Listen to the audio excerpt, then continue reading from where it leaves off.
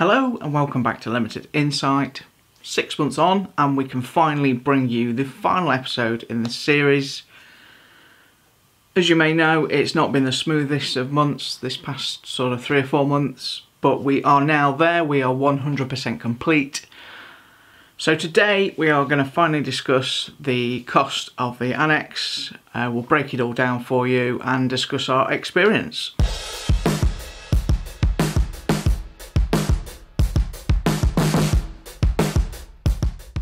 So we found a builder for this project. He did 99% of the work himself with the aid of a labourer or two. The only bit he actually outsourced was the rendering. We were quoted a fixed price of just under £50,000 for the building.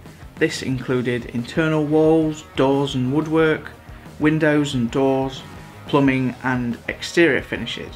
This cost also included repairing the garden, putting it back to the way it was before the build. We stripped out a few things from the original fully delivered quote to save some money, so we arranged the electrics ourselves, sourced the kitchen and bathroom. In the end, we ended up adding a few jobs to the build, namely the fitting of the kitchen and bathroom and the tiled path and patio.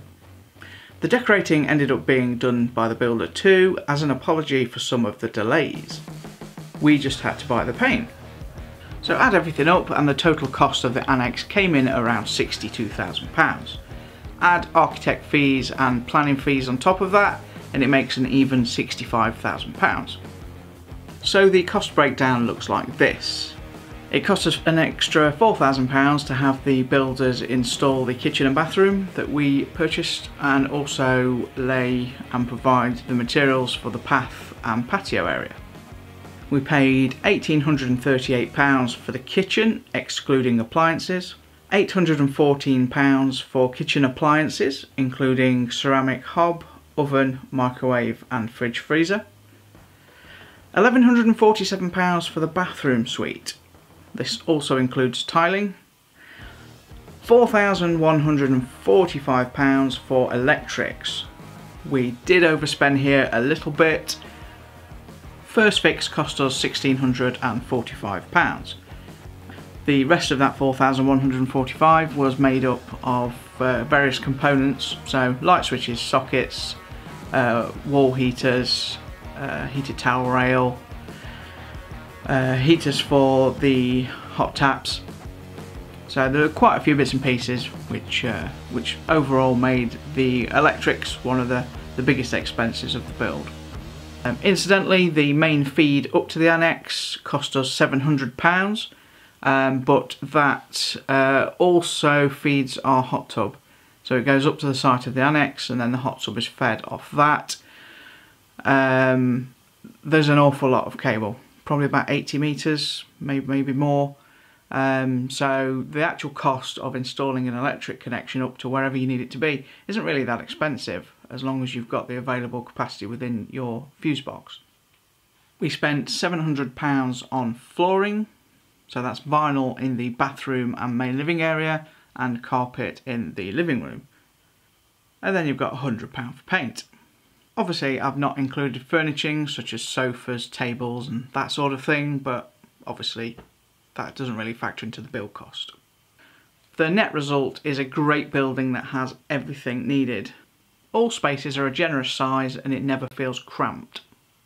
So looking at the bigger picture here, if you remember our predicament, we ideally wanted a bungalow. Bungalows around here are around about £250,000, which was about 100 grand more than my mother could possibly afford. So wasn't going to be an option. We looked at park homes, that sort of thing, and again they're quite expensive. A lot of them are not on very nice parks, and you've got all sorts of maintenance costs on top of that. So granny annexes are getting really popular in the UK, and there's a very big reason for that. You can build something relatively cheap, £65,000 in comparison to all other options is an absolute snip. Overall, it's just so much better than any of the alternatives, and for far less money. So it's pretty much a no-brainer really. If you have the space to spare within your garden, then you know, an annex is a superb way to spend your money. Now don't get me wrong, annexes aren't just for grannies. These buildings can be very worthwhile for any purpose. This one happened to be designed as a dwelling. You can't take any shortcuts when that's the case, so everything has to be built from ground up, exactly like you would a house. We certainly feel like we've got good value for money, and the hassle of going through this project from scratch wasn't really that much bother. The only bother that we had was delays from the builders from kind of halfway through the project. The overall experience of building from scratch, from planning to sourcing a builder to getting everything on site, and you know, the buildings start to rise from the ground, it was really interesting, and there wasn't an awful lot of input needed from ourselves, which suited us down to the ground. We could kind of have as little or as much input as we wanted. We could just sort of trust them to get on with it, and that's what they did. Like I said, our builder was responsible for about 99% of all of work completed, excluding the electrics, and every job that he undertook was of really good quality. So I think we were lucky to find a decent builder.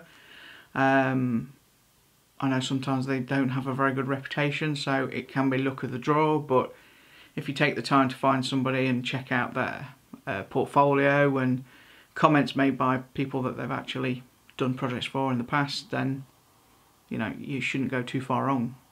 So two important things then that I've learnt from this process, and without, things would have gone a lot worse, I'm sure.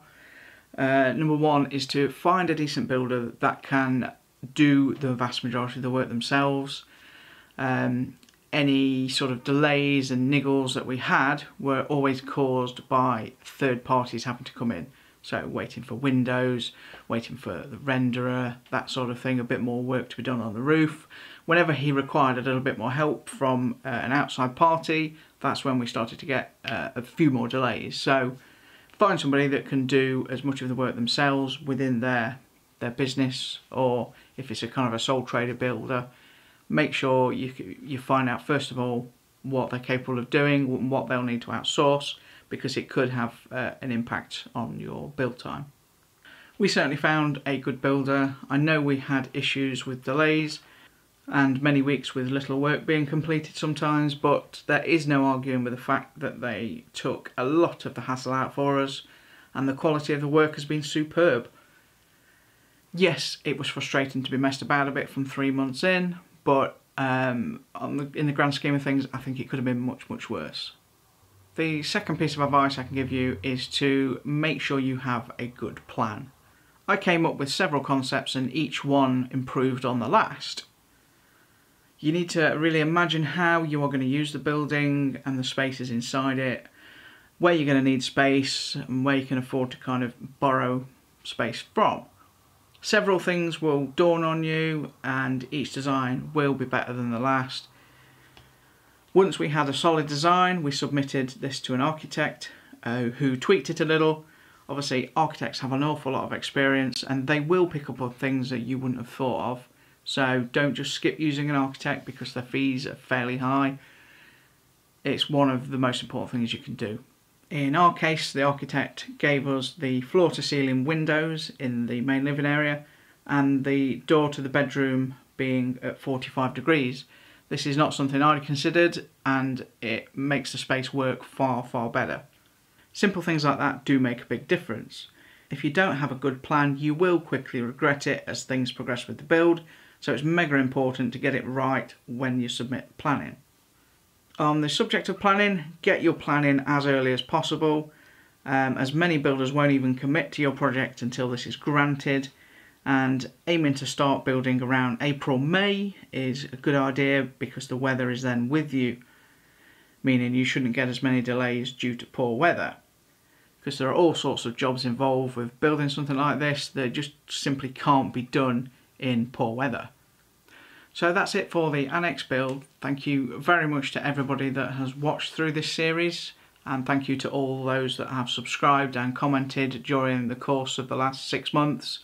With this project done, I imagine this channel will go back to complete randomness, putting out videos, reviewing items, generally putting my insight out there to all sorts of bits and bobs. That's it for now though. Thank you very much for watching. Bye bye.